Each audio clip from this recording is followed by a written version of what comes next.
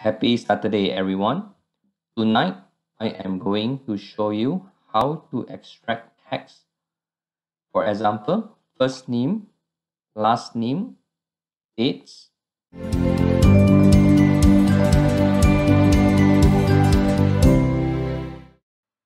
Hello, everyone. My name is Hao Zong. I'm here to help you to use office work tools such as Excel and Power Automate.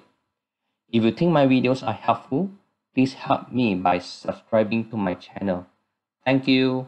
This video is actually to reply the Kobe Knight on Reddit. He has a email subject with a username and the birth date, and he wants to grab the username John Doe for this instance, and also grab the dates and year.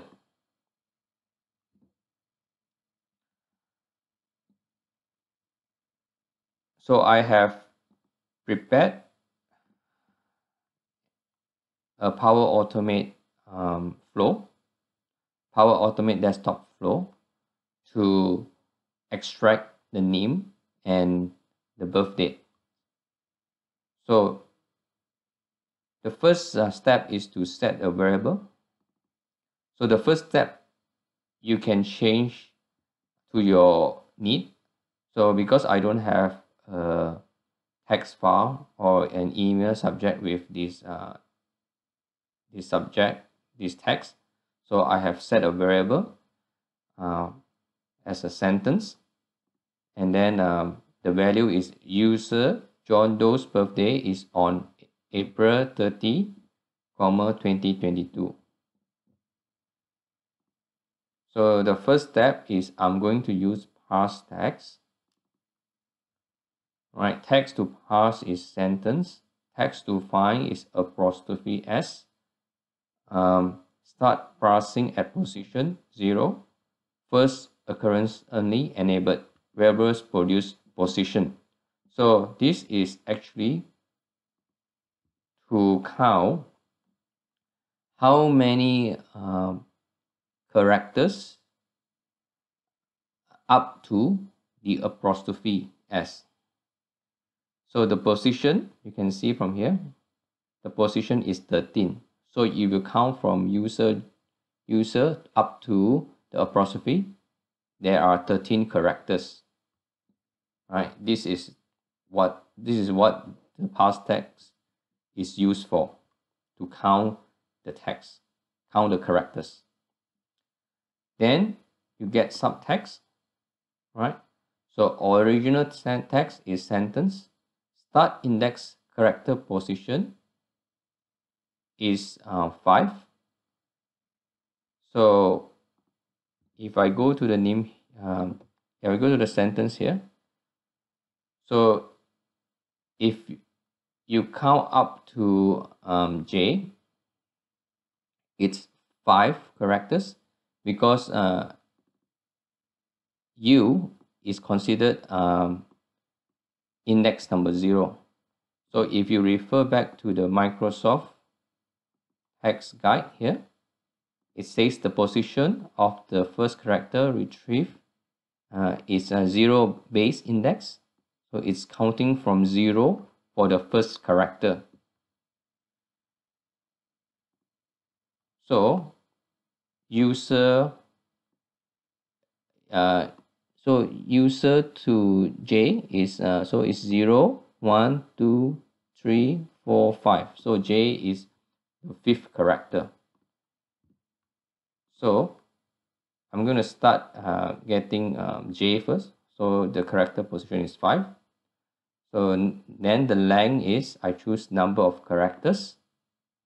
So for number of characters, I use percentage symbol, position, which is for this instance is 13, where we counted up to apostrophe s,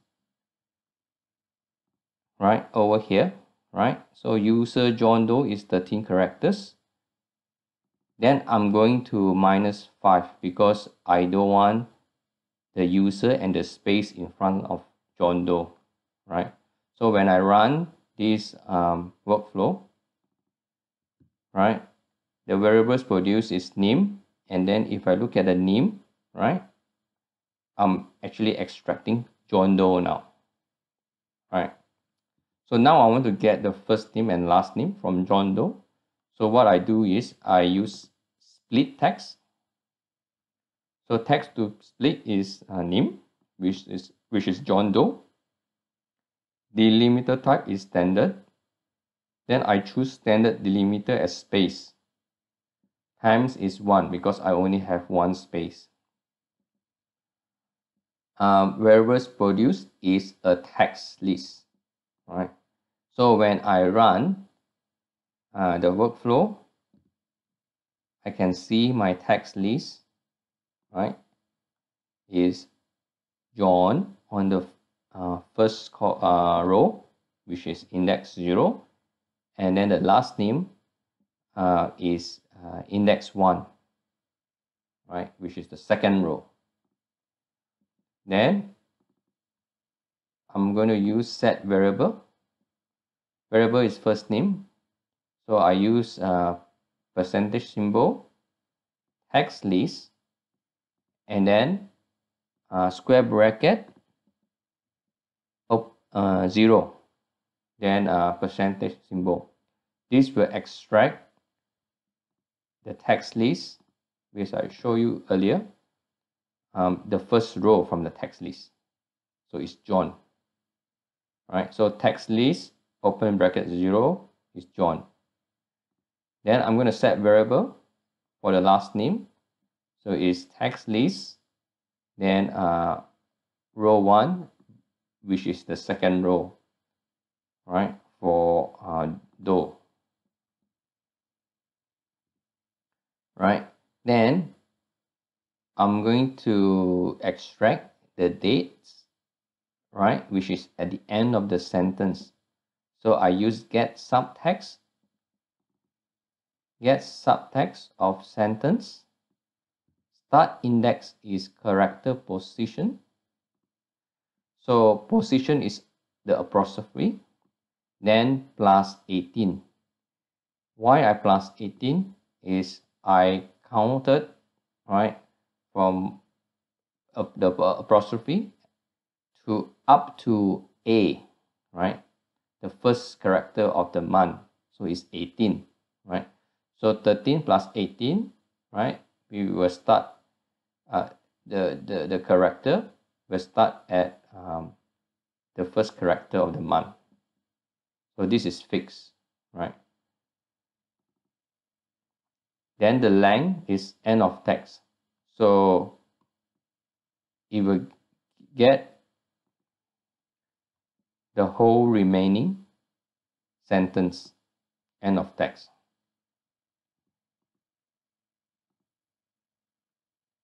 So another alternative expert method that you can use is recognize entities in text for the date, right? Text to recognize from is the sentence. So entity type, you select date time because you want to extract the date and time. There's a lot of other things that you can extract. So it's like very smart recognition system that Power Automate Desktop has. It can recognize dimension, temperature, currency, number range, number, ordinal, percentage, phone number, email, IP address, mention, hashtag, URL, GUID, and quoted text. So language is English, then variables produced is birth date table. So when you run this, your birth date table will actually show you the value and the original text. So because this is the date, so original text is this date, right? Exactly like a sentence. Then it will convert it to a date time value. So you can see 30th April 2022 with the standard default time of 12 a.m. So you can set a variable here, right? So birth date recognized entity. So okay, this is I will explain how to get the value. So because you have a table, right, then you want to extract the second column and the first row to get April 30, 2022. So what you do is you do a percentage symbol, then the birth date table, right? Then 0 will be your row number, which is 0, the first row. And then you want to extract the original text. So it's the column, right? If you go to here, you can see the column name is original text. So you can actually refer to this Microsoft document. You can see this is the table name, and then the row number and column name, right? You can actually use the column number as well.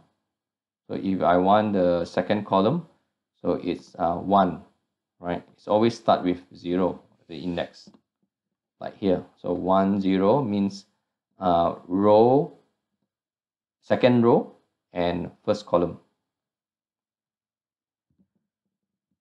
So if I go back to the Power Automate desktop, so this is to extract the original text, right?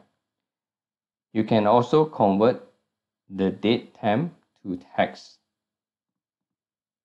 right? So if you want the date to appear like a short date, so date, month, and year, you can actually just convert the birth date table 0 and value. So you want to convert the value, which is the first column. Format to use standard, and then standard format, short date, or you can choose other type of date format: long date, short time, long time, full date time, short time, full date time, long time, general date time, short time, general date time, long time, and sortable date time. It will give you a sample of all these dates. So let's say if I click on general date time, right, this will be the format. So if short date, it's just the normal date. I hope this video has helped you. If you like the video, please give a video a like, and then please remember to support me by subscribing to the channel. Thank you so much, guys, for listening. Have a good night or a good day. Bye bye. Thank you.